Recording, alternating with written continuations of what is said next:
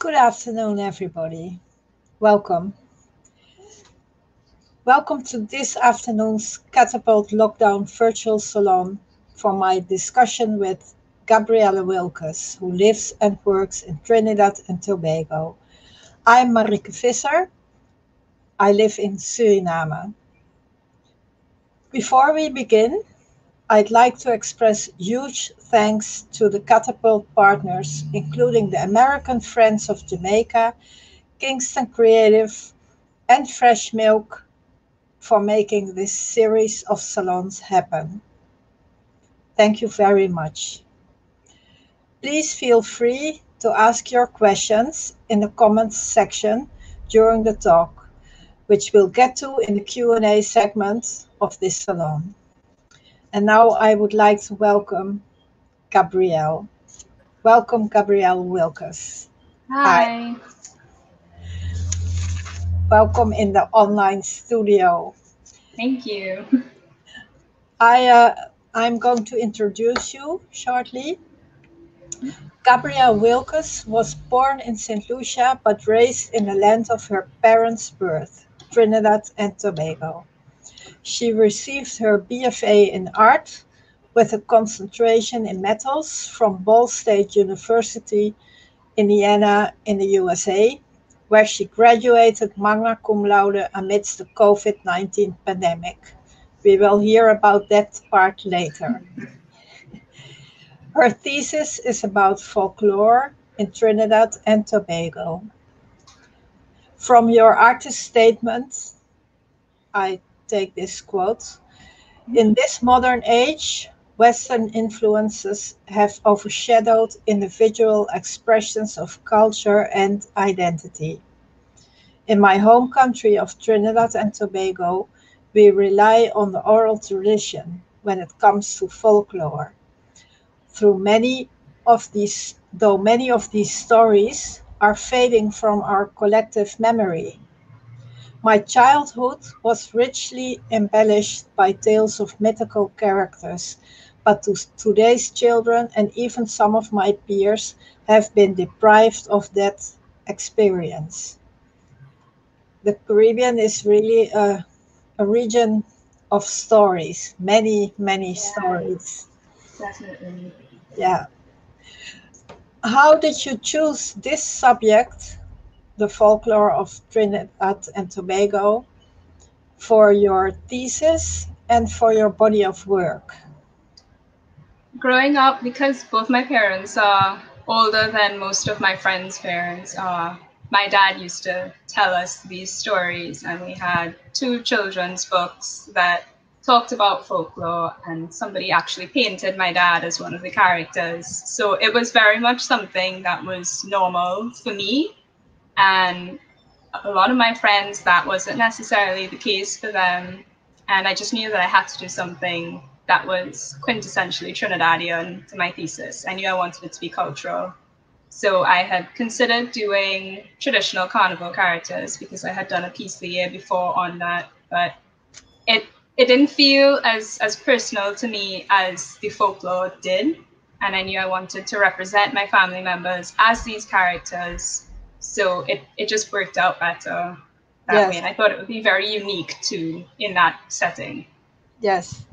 You gave your own twist to it. Yeah. Yeah. Okay. We will look at some of the works, so we'll dive right in, and then we'll get a better idea what you're talking about. This is one of the works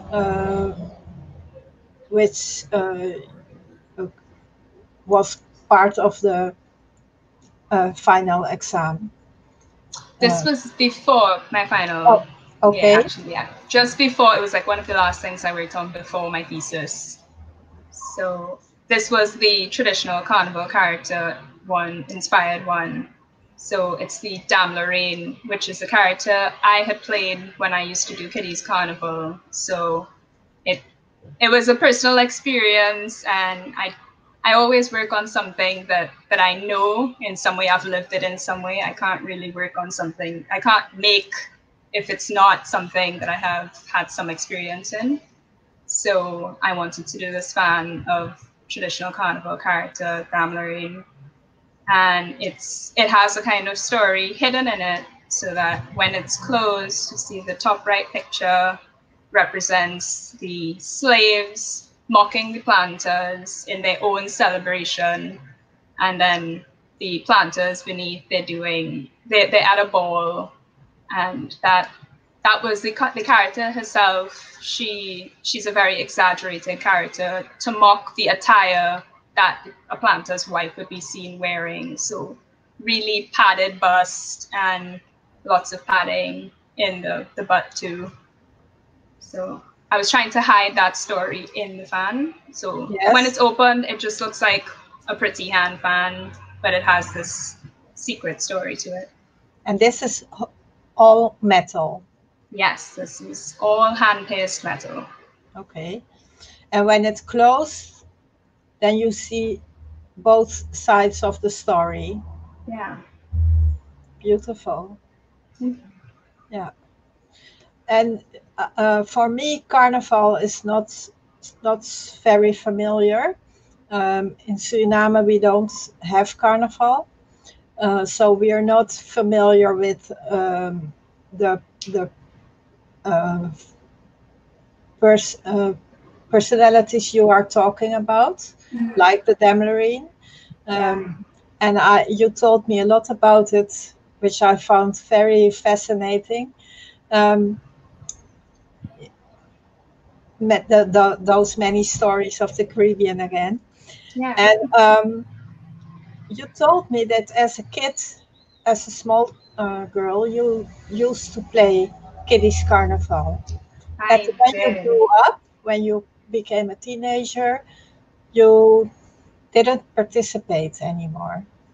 Yeah, I'm kind of an introvert and I can be a little antisocial. So Carnival is something that is very difficult for me personally, because it's a lot of people, it's a lot of sounds, a lot of stimulation from all sides, and it's just not. I want to play now that I'm an adult. I want to give it a chance, and that only came to me while I was away from home. So it was this thing that is very Trinidadian and everybody's doing it. And while I was away, that was when I craved anything that was very Trinidadian. So the music, everything that I may not have normally done, I wanted it now. I needed it. And now you're home, and now COVID. I might change my mind again. Yeah, but we'll see. But who knows? We'll see. Yes. Yeah. I mean, there's virtual carnival in 2021, so I guess that's a good way to ease myself into it. But for somebody who didn't want to play carnival, you craved it, and then you decided to work with folklore. Yeah. Okay. And this is one of the pieces. Then can we see the next one, Duen? Yes. Yeah. So the Duen is a folklore character that is actually a baby. It's the spirit of a lost child. They're characterized by their lack of facial features. They have no genitals, and their feet are backwards because they're kind of like spirits trapped in limbo. But part of the thing, aside from that, because I feel like when people think of some of our characters, there's this idea that they're kind of, they're creepy and they're a bit malicious and their intentions aren't necessarily pure. But because of how I was trying to interpret it for my thesis, I wanted these characters to become protectors of our culture. So I didn't want to focus on the negative sides of them. So the twins are described as very playful. So because it's a baby and it's playful, to me, doing a rattle made sense. But I wanted it to look like something that has been long lost, abandoned, for it's being overgrown. So it makes noise. That was an important part of it for me too. Not that I have a recording, but there really are beads in it so that you can shake it and it makes noise just like a normal rattle would. And do you see the several pieces you made as a whole, or do you see them as separate artworks? I do see them as a whole, just because I wanted all the characters to be together. So I kept trying to figure out how can I unify these 5 characters that they're very different. So what do I do in my visual language that can have this common thread going throughout, but at the same time still capture the sense that they're very different from each other. So I had considered doing mixed media, but then I felt like, no, working in metals is going to help be that commonality too. What kind of mixed media? The only thing I really did in the end was some glass, but unfortunately those pieces weren't included in my thesis because of circumstances. Okay. Yes. Okay. And you mentioned also that you wanted to connect your family members to the works. Yeah. And how do you see that? That was actually another aspect that, because of the circumstances surrounding how my time at school ended, I could not include it in my show. But I had been working on these pieces because I didn't just want 5 3D pieces. To me, that felt like it was too little for a thesis show. I felt somewhere in my head, numbers were very important to me, even if it wasn't actually. I felt like you have to have at least 10. And so I was doing 2D work to complement the 3D pieces because I wanted this story to kind of be almost explicitly written or drawn out. So I had these plates that I was doing intaglio prints with, so that I could have the character drawn, and for the characters I was using my family members as the models for my drawings. So all of that was ultimately omitted from my thesis, but I still have the components for it because I want to finish the work the way I envisioned it outside of the thesis. It's what you had in mind, and it was very important to me at the time, especially considering my audience, because it's Americans and this is entirely foreign to them. I felt on some level that maybe I needed to spell things out just to help clarify things along the way, because I wasn't sure how much I wanted to leave it to interpretation. So there was that element. Before we go on to the next one, you mentioned something, and I want to talk about that. You said something very interesting in one of our previous conversations, that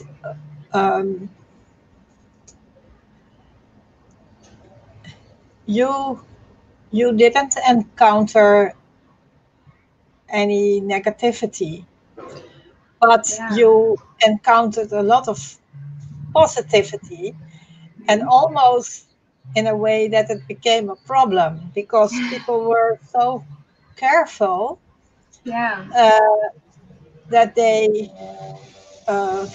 found it hard to be very critical. And you said,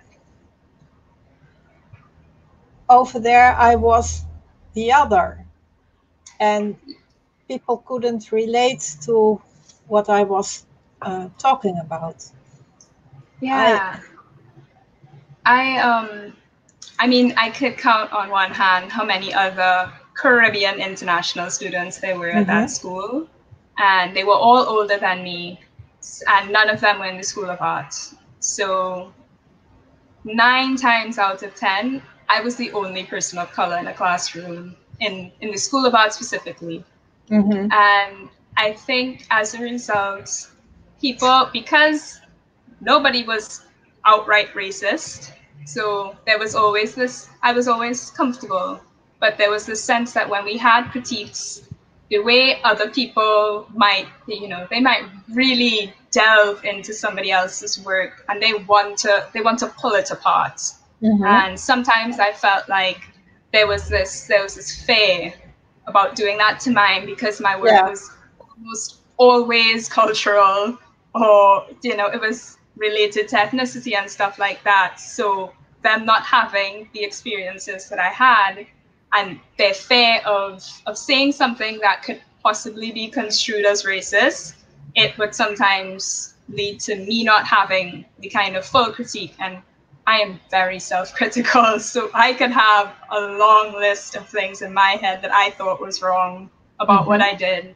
And my teacher used to have to tell me every single critique. She'd be like, we do not self-critique, because once I start talking about my pieces, my autopilot is to just start saying everything that I think is wrong with it. Oh. And she would always put a pin in that, but I wouldn't necessarily get that kind of feedback that I expected from others. And so it was always almost like too positive. I felt like there needed to be more. And where did you get your feedback then? My family would give me a lot of feedback, and I mean the faculty was always pretty good about that, but I may not get it from my peers, and I could get it from my friends because they know that I'm not going to take it the wrong way, so they're comfortable to say it to me. But in a critique setting, unless my friend is in the critique and she's the one saying it, I might not get, you know, I really might not get much. No. Yeah. Because if you are creating, I think it's almost crucial to have feedback. Yeah, and that's what I was used to in secondary school. I mean, I would get the full brunt of the feedback. There's no, you know, nobody's holding their punches or anything, and I would sometimes feel like that was what was happening. Like somebody's put on the kid gloves or something, and they're scared to tell me what might be wrong, or if I'm not conveying what I think I'm conveying. Or if they are not scared, then maybe they just don't understand your cultural background, and they don't understand what your thinking is. Yeah, and I would have taken that if somebody just said, I don't see what you're saying from what you've made. That would have been better to me than just saying I like it, or not saying anything. Okay, let's move on to the next slide. Mamadlo. Wow, beautiful. Thank you. Yes. A pain in the butt. Yes? Yeah, this piece was the only one from my thesis that took me about a year to make. Wow. I took a really long time because I didn't know how I was making it. I kept changing my mind along the way. I had to adapt a lot to this one, and it was a new technique for me. So it's Viking knits, which is weaving with metal wire, really, really thin wire. So it's kind of like thread. And I had done that at first, but the knit by itself it's kind of weak. It's very flexible, so you could just mess up the shape completely with a pass of the hand. So I decided to string beads onto it. There's over 10,000 beads on that, because the beads were doing two things. It was reinforcing the knit, and it was making the pattern. The snake, because Mama Drew is a snake woman. So the pattern that I had picked, the snake that I chose, is one that's actually endemic to Trinidad, because I thought that was just a nice little secret to have hidden in there. What snake is it? I can't remember the name. I'm not a fan of snakes, so it was already a No, miracle. me neither. Yeah. I had snake skin that people had given to me, and I thought that I was going to work with it, and then I was just like, this crawls my blood every time I touch it, so maybe not. No. Maybe in the future. I still have it, so yeah, maybe in the future. Okay. And then there were other works which we won't show, but they are part of the body of work, and that was what you graduated with. Yeah. Yeah. Okay, I want how did you experience to be away from home? I am really close with my family, so Yes. that was always the biggest struggle for me, was being apart, because my mom used to joke when I was younger that I think I'm her shadow or something, because I would cling to her everywhere she goes. I follow. So, and I didn't think I was going to go away to study, so it was a big change. But the opportunity came, and it was kind of like, am I really going to pass this up? You know, I'm going to go somewhere new and go to a program that is bigger than anything that I could have gone to if I stayed home, and all the equipment that they had. So circumstances, just things fell into place. So I was able to go away. I went as a sculpture major. I changed my mind within, I think, a year, if so much. Uh-huh. I got recruited to the metals program, and I had enjoyed the class so much. I was just like, yep, this is the one, I think. And they want me, so I'm gonna just go where they want me. And what do you like about metal?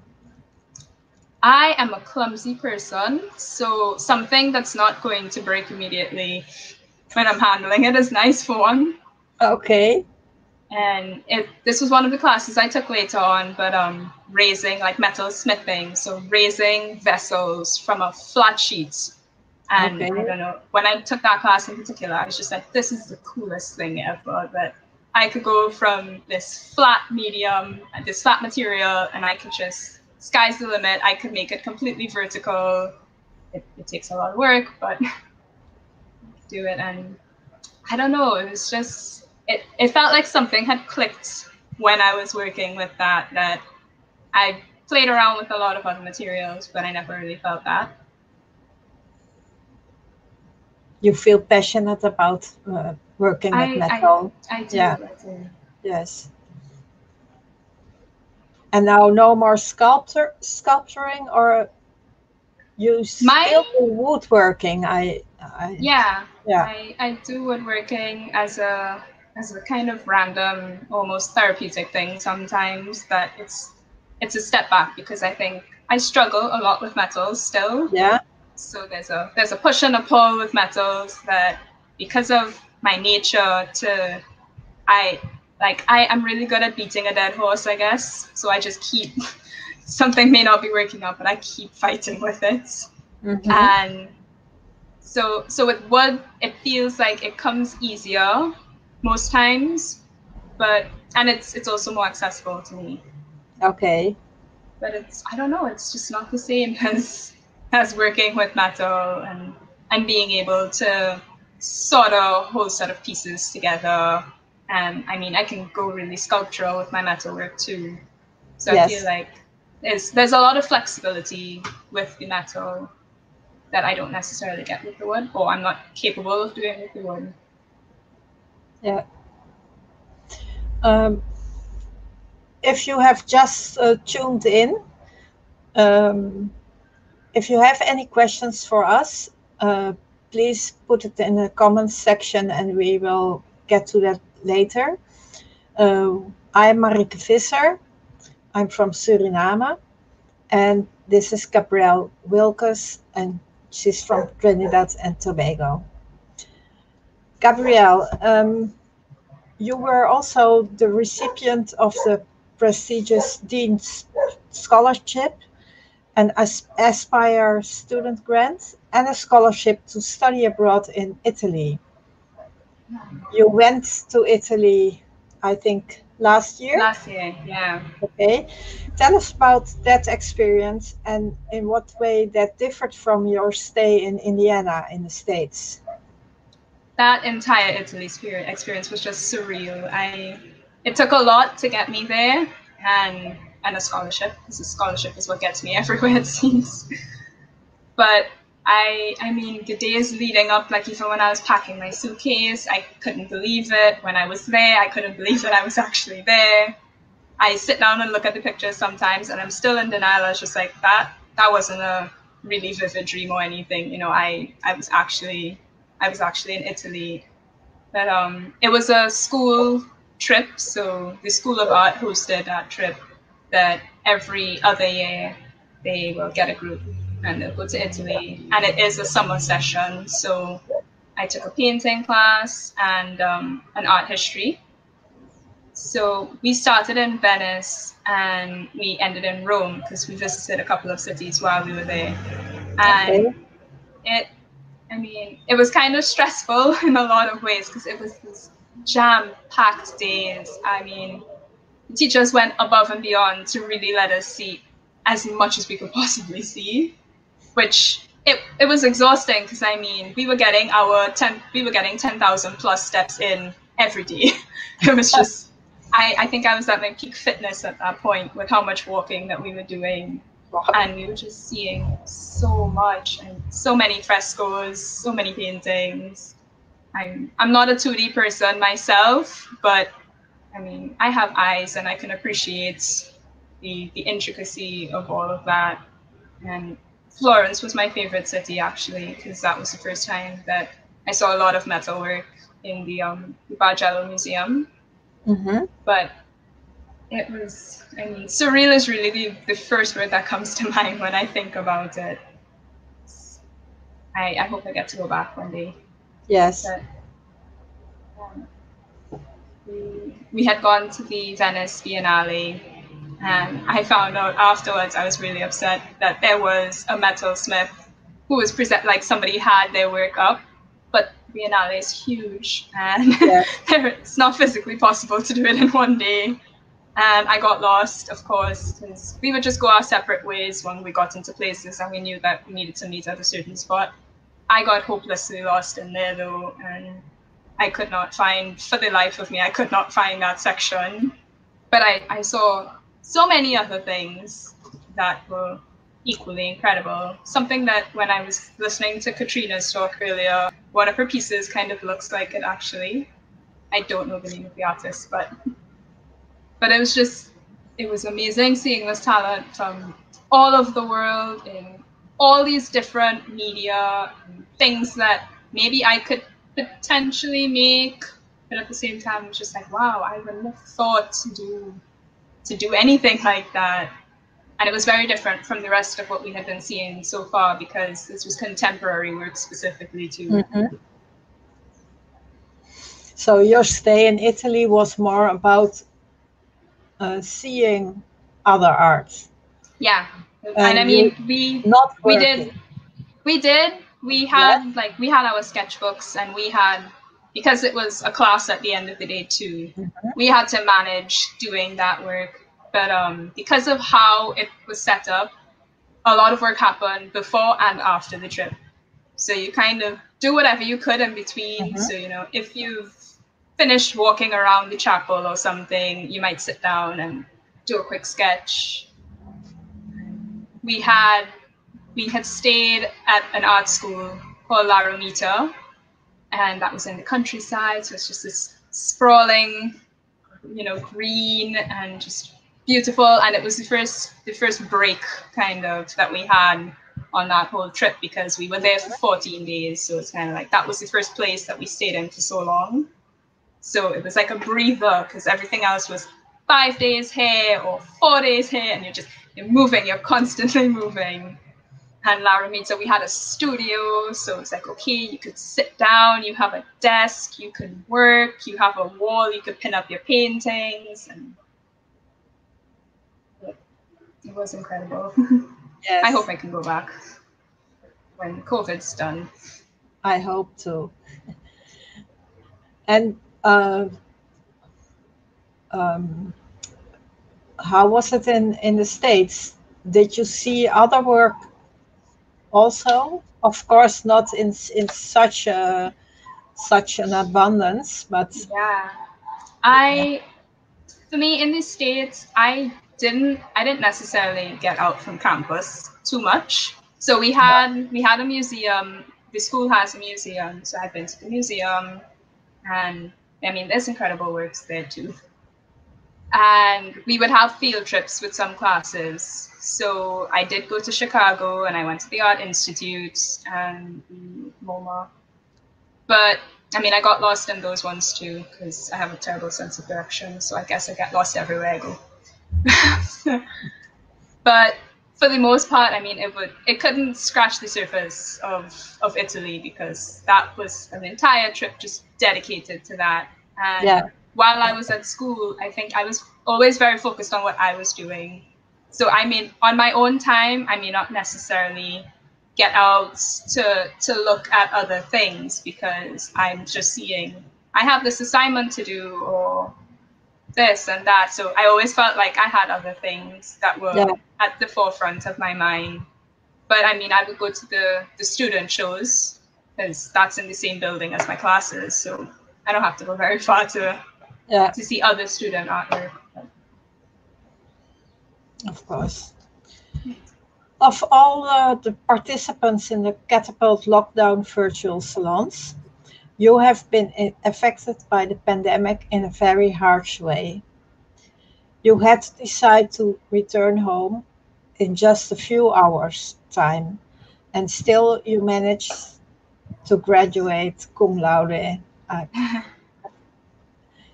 very, I very good. But tell Thank us you. a bit about how that went. All throughout last semester, honestly, my dad had been warning me about COVID. We Uh-huh. would call every week, and my brother was supposed to go to China to work. So my dad was there. We were talking about it from the standpoint of my brother, and we're just like, Mm-hmm. we're seeing this thing, and this doesn't look good. This doesn't look good. But I mean, it was just in China.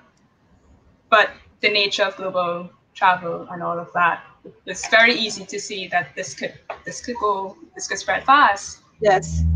So we were watching it for a long time before it became an issue. But I mean, I felt like I was in a bubble at school, so Mm-hmm. we were still going day to day as usual. And then I think it was after spring break. It was in my mind when we came back from spring break because people went away. So people going all over the states, or some people might have left the country Mm-hmm. during spring break. And I remember standing in a class and somebody had gone to New York, and New York had it at that point. It had reached New York. And I was watching her so suspiciously. Like I actually moved further away from her because I was just like, is anybody thinking about this COVID thing and the fact that everybody just went off on spring break and people are going to bring this, our bubble is no longer a thing. And I think a day or two afterwards, a teacher had called us in to announce that they would be closing campus. But what they had told us is like, okay, campus is going to close, but for the seniors and anybody who's supposed to be graduating, and particularly the art faculty, I mean, we need to have studio access because how are we going to make things if we can't get into the Yes. classes? So they had allowed us access, but we weren't meeting with our teachers anymore. So the seniors, we just all knew, we were like, okay, we know what we're about. We don't necessarily need our teacher here with us. So we were just day in, day out. We were living in our studios. Mm-hmm. And at the time I was working in glass and metal studio trying to finish things. So glass is like 15 minutes away from that building. So I would walk to glass, finish my work there, walk to metals. I mean, I had my lunch kit. I was ready to just camp out in the studio for the day. Mm-hmm. And for an entire week, that was what all of us were doing. We were just non-stop. You come really early, you leave probably in the morning, the following morning, and it was just repeating that. And I think it was Friday night, I was trying really frantically to finish my piece, the Duen Rattle. I was just like, I need to get this all sorted because I don't have a good feeling about how this is going. Yes. And I need to be organized as much as possible. And that was one of the big things that I needed to be in studio for. So I had done it. Can we see that one again? Because, well... you wouldn't know. You wouldn't know from looking at it. why you didn't include the glass anymore. Yeah, so, I mean, so my that time... was on Friday. You were busy with... Friday, I was soldering all that vine onto the rattle form. Mm-hmm. And then as soon as I finished it, I just had this feeling like I needed to pack up my bench because I had all my belongings. I mean, I leave them in my locker and on my bench. So I had this strong feeling that I needed to start organizing my stuff now. And I was like, I'll just kind of leave the main things that I need that could stay, but I'll pack everything else away. So my friend and I had stayed really late that night. The two of us were packing up our benches, and I left and wake up the following morning. I was moving a little later than usual that day. I was in the kitchen making breakfast, and I get a call from my mom. And she was so frantic, and that's not her. And she's just like, Gabby, I need to speak to Auntie. Because I was living with a family. And I was just kind of like, well, what is going on? Is somebody hurt? Is somebody sick? And she was like, they're closing the borders. And I mean, I was just kind of dumbstruck. And I handed off the phone and I sat down and I immediately started crying because I was just like, I am not prepared. I don't know how to cope with this. I don't know what to do. And because I had gotten a ticket, like I spoke to my teacher about this whole thing, and at a point, I think I did actually want to leave that weekend. And she was saying, actually, no, I don't think it was that weekend. I think it was the Monday I wanted to go.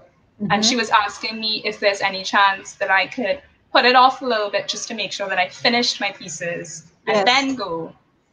But so I had a ticket for Wednesday. I was supposed to leave the Wednesday. So Saturday morning, my mom is freaking out. I'm crying. And she's talking to Auntie. And she was just like, after she hung up the call, she was like, okay, don't worry. We're going to take you to the airport. So just go online, see if you could buy a ticket. And don't worry. She was like, I'll drive you to the airport. If you get stranded in Miami, I will drive to Miami and pick you up. Like, she was going above and beyond to facilitate this whole thing. So I sat down, I purchased another ticket to leave, and that ticket was in a couple of hours. So then I had to grab a suitcase. I never packed a suitcase so fast in my entire life because I pack really slowly normally. But I just literally threw things in. Nothing was folded. I was just throwing clothes all over the place. And then, of course, I needed to pack my thesis. So I had to get a second suitcase and very lovingly bubble wrap everything and put clothes bunched up all over it because I was just like, if anything breaks, I don't know what I will do if any of my pieces break. Yes. And, I packed up my suitcases. I headed back to studio to collect the rest of my things. I think I had seen like one friend. We started crying as we were just like hugging because it was just like, oh my God, I didn't think this was how I was going to leave. And just hastily got rid of, I just moved everything out of studio. One of my friends had to take some of my other things for me because I didn't get to see her. So she took all my glass pieces for me. And yeah, the next thing I knew, I was in a car on my way to the airport. I spent the night in Miami on the floor because I don't sleep. If I travel by myself, I don't sleep. So I was just fighting sleep that night, sitting down on the floor, watching movies on my phone, and praying so much that the flight doesn't get canceled because they canceled a lot of flights. And I happened to get in on one of the ones. So the 22nd of March was when the borders closed, and that was the day that I made it back home. And wow. Yeah. And then you were just in time for the lockdown. And I was just in time to be put in quarantine and just not leave. Okay, we'll get back to that point. I want to ask for people who have just joined us. This is Marieke Visser, and our artist is Gabrielle Wilkes from Trinidad and Tobago. If you have any questions for us, please don't hesitate and put them in the comments section, and we will get to that in a few minutes. Gabrielle, you were just in time for the lockdown. Yeah. This was in March. And then now here you are graduated so well, and now your artist's career can start. Yeah. But Try. COVID spoiled it even more for you because all of your equipment is still in the United States. Yes, it is. How does your daily practice looks like now? I have been doing printmaking because I did have the presence of mind to pack that much in my equipment because it's small. Okay. So it was easy to take that, and I mean I love printmaking too. So that's kind of, at first I was just playing around with different material, trying to see what else can I work with that maybe I can start there, and then when I get my equipment, I can just take it a step further. But I was on pause with that, and I would start, and then I was just like, this isn't working the way I want it to work, or I can't see how it's going to end because I don't have the equipment to do what I'm imagining to do. So then I was very much into prints. Can we see a print you have been making? You have been making a print which is a portrait of a very important person in your life. Yes. Yeah. And also a very important person for your art. This is your father. It is. It's a beautiful print. So that's you were in time for the lockdown, but you were also home. Yeah. So I think in the end it was a good decision to return. Yeah, I have no regrets about that. It was stressful, but I'm really glad that I made it back, especially considering what's happening with other people who couldn't get home. Yes.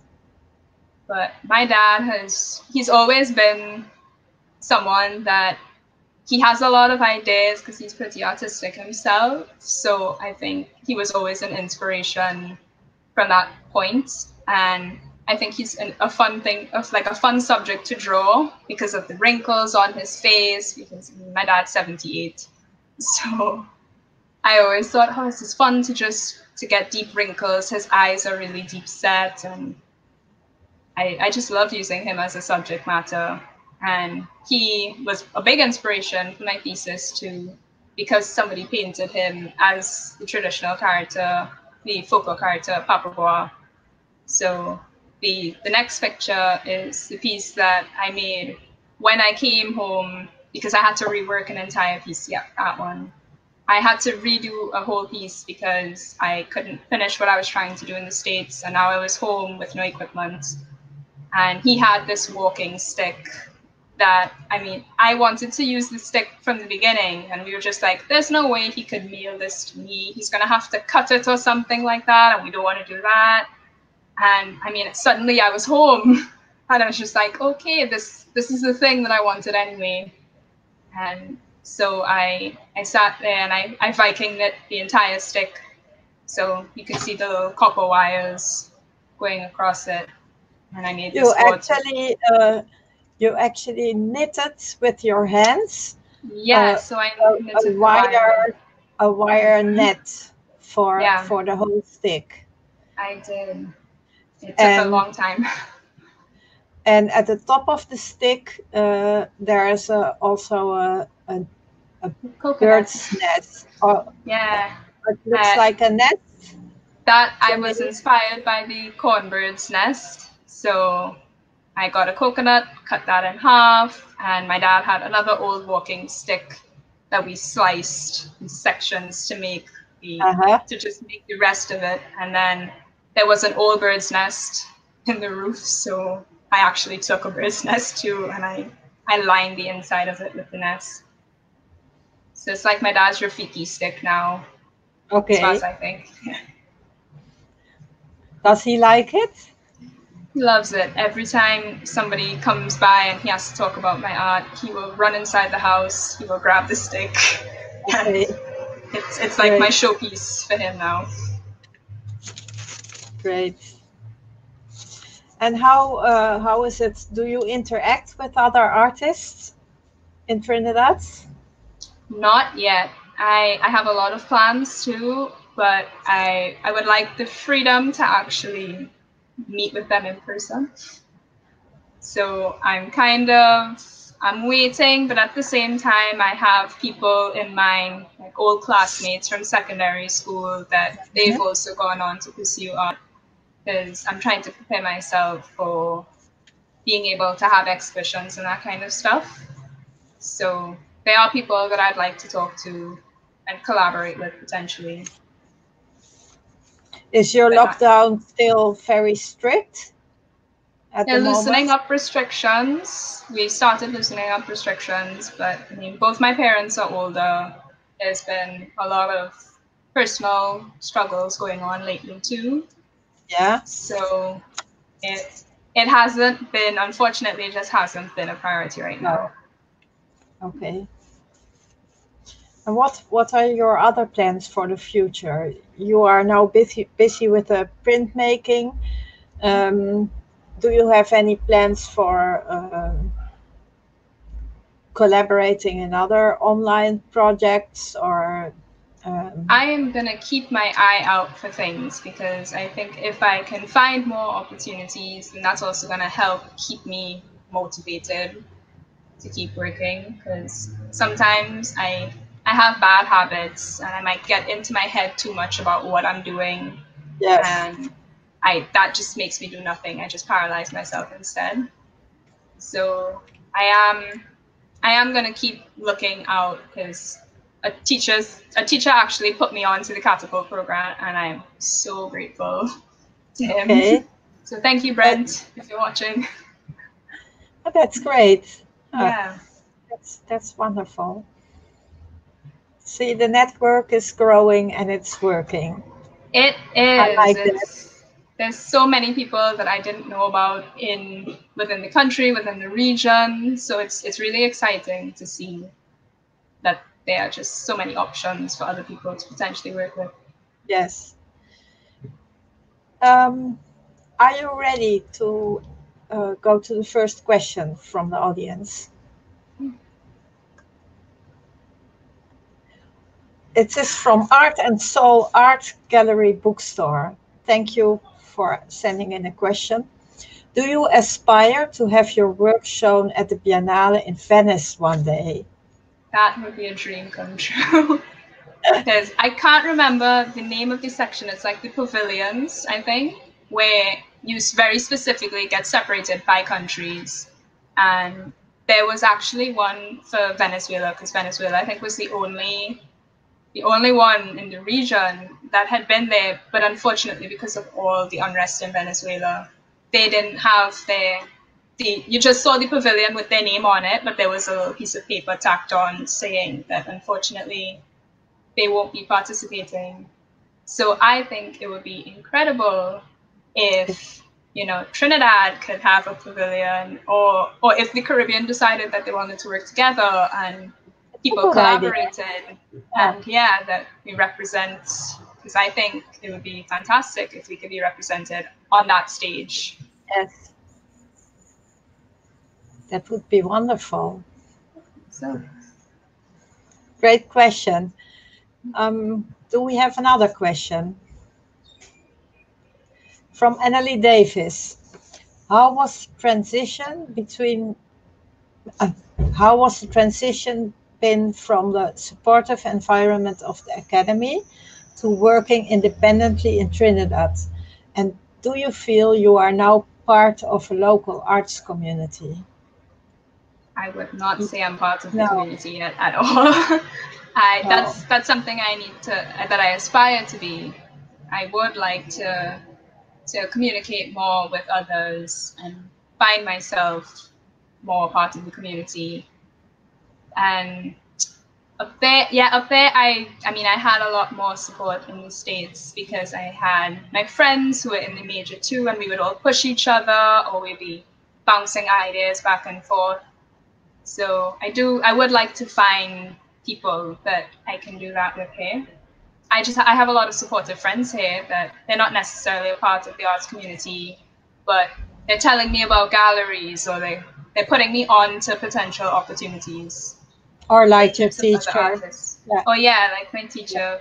Yeah. No, as you explained to me earlier, that your personal circumstances make it difficult to, you have to be very careful because you don't want to spread COVID. Yeah. To my parents in particular. To your parents, yes. Yeah. So that's why an initiative as this one is so important.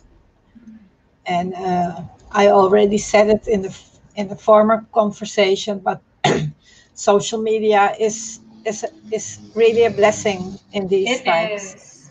I just need to work on being better about it, because I'm not very good at putting myself out there most times. So being a part of this is like turning over a new leaf for me. Yeah. But I'm working on the social media thing in particular. Okay. It's free exposure, so. We have another question, so please show us the question. Oh, it's from Kendall Hippolyte. I see you were born in St Lucia, though your upbringing was in Trinidad. Have you ever felt any artistic curiosity about St Lucia? I mean, I left St Lucia when I was like 2 years old, so I didn't have any kind of connection to there, but I've visited since I've been older. I've never actually seen anything art related in those visits. Those visits were very much, go to Gros Piton or go to the beach. But I would be interested now, especially as I'm through CATAPULT, I'm learning about all these other artists. So I would love to go see firsthand. And since it's in the region, it's a lot more feasible to go to St Lucia than it is to go to the States or something like that. So I would be interested. Yes, that would be wonderful to, when we can travel again. Yeah. We can go places. Well, I was wondering, you now have done your bachelor's. Yes. And do you want to go for your master's? I never saw myself as getting an MFA before, because I used to think that I was delaying the inevitable. I was like, if I go for an MFA, that's me trying to put off being a practicing artist in the real world. But I mean, since going through my BFA coming towards the end, I was changing my mind on that more, and seeing it more as an opportunity to learn, just to keep learning and to have a specific community that you can bounce your ideas off of and get feedback from. So I would like to do an MFA. I'm just not sure where I would do it, because everything that's happening in the States now, it's very unsettling. And I got out 4 years without incidents. I never had any overtly racist problem or anything like that. And I have concerns that if I go back, I might see that side, and I don't want to. And it would also just be amazing to go to see somewhere else. I mean, I know all the states are pretty different, so I could just go to a different state. Yes. But I mean, I went to Italy, and there's a school in Florence. There is a jewelry school. So I was just like, imagine if I could go somewhere like that instead. Yes. Would be wonderful. We have another question from Denise Robinson. COVID has pushed many of us creatives to be creative, as we say in Jamaica, level up. How are you navigating this challenge? I actually, when I had first gotten back and I was in quarantine, like this was a government mandated quarantine. I signed a contract saying that I would be quarantined for 2 weeks because I had traveled. And during that, I had been doing self-portraits because that I was by myself all the time. So I was kind of doing this self-portrait series. So I think for me, it's pushing me to explore other mediums that I wouldn't necessarily have been focused on as much. Because I've done watercolors and that kind of thing, but I don't think of myself as a painter. But since COVID happened, and I feel like I'm always having to just think of what can I do with what I have in front of me now. So I did experiments with fabric and sewing. So I think it's pushing me to experiment more. Yes. To just take advantage of whatever is close at hand. And I feel, personally, I feel that what you did with knitting with your hands with a metal thread, I just love it. It's very inventive to think of, and it's a beautiful result. You know, yeah. Do we have another question from Otter Girl? Thank you. Your work has a very strong familial connection, which must make it very personal for you. Does this ever create situations where you feel conflicted or unsure about broaching certain topics? Because I talk to my family a lot. Like anytime I have an idea, 9 times out of 10, I'm gonna say something to them before I do it, and we're bouncing it back off of each other, and refining the idea and that kind of stuff. So that aspect of my process allows me to kind of navigate that potential problem. So like I've spoken to my brother about things that I've thought about, and I'll be like, well, is this too personal and it's too much of you for me to do it? Is it a problem if I'm depicting your story like that or something? And so far, I haven't had any problems because it's open communication that we have with each other to work through it. So I actually got an idea earlier today about something that would be very personal if I'm to explore, but I'm pretty excited about it at the same time. Yes. But your family, they are all creative persons. In different ways. Well, in different ways, in but different ways. So that helps, I think. It does, because like my brother, he did a theater degree, so he's accustomed to talking about these kinds of things too. Yes. My dad writes. Like, I feel like we're all very comfortable with being open about that kind of stuff, so it hasn't been a problem so far. Great. Well, I think we are nearing the end. I want to know one more thing. You told me your mother said you could go away, but don't lose the accent. It was very important that I don't know if other Caribbean people do it as much, but Trinis kind of have a bad habit of we go away and we pick up the accent of wherever we've gone. People too. Okay. Because my mom always used to say, she studied in Jamaica, and she'd be like, you don't hear Jamaicans doing that. They keep their accent. You know, they are proud of their accent. So why aren't we proud of ours? And why do we go, you go away and you have to come back speaking like an American? So she threatened me, she threatened my brother, and she was just like, don't come back in my house talking like an American. So I hope I didn't. I don't think you do, but then again, I'm not from Trinidad. So. That's true. But it sounds right to me. Right. Thank you so much for this conversation. I loved it, and I'm hoping I will see and hear a lot more of you and of your work. And yes, we have come to the end. And thanks again, Gabrielle. Thank you. Please remember to tune in again at, I'm sorry, I have the wrong, yes. To tune in again next Tuesday. And